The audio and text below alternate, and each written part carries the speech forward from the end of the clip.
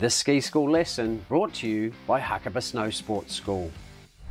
In this lesson today, guys, we're going to look at side slipping. Side slipping is an essential skill to be able to tackle all sorts of situations, moguls, steeps, bumps and powder. Side slipping is an essential skill you need to learn to move from being an intermediate to an advanced skier.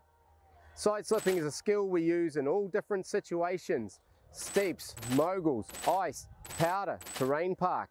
If you can't side slip properly, the odds are you're not going to be able to get in these sort of situations. Okay, let's look at how we side slip.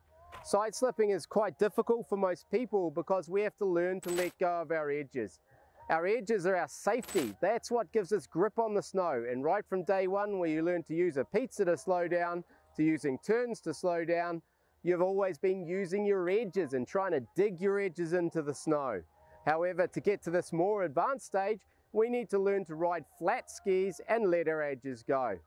So a side slip basically is letting your edges go, so now I can move sideways down a mountain. The key points to side slipping: number one is you must keep your upper body aligned to the slope you're on.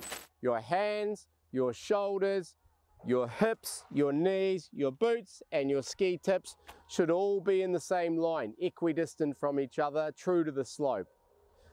If you drop your uphill hand or uphill shoulder, or if you're standing upright to gravity, you're going to find that your center of mass is more up the hill from you or up on this uphill ski, and you won't be able to release these edges. It becomes very difficult to let those edges go and make your skis flat. If I bring my hand and shoulders true to the slope I'm standing on, almost mirroring what my ski tips are doing, then it becomes very easy to just let those edges go and side slip.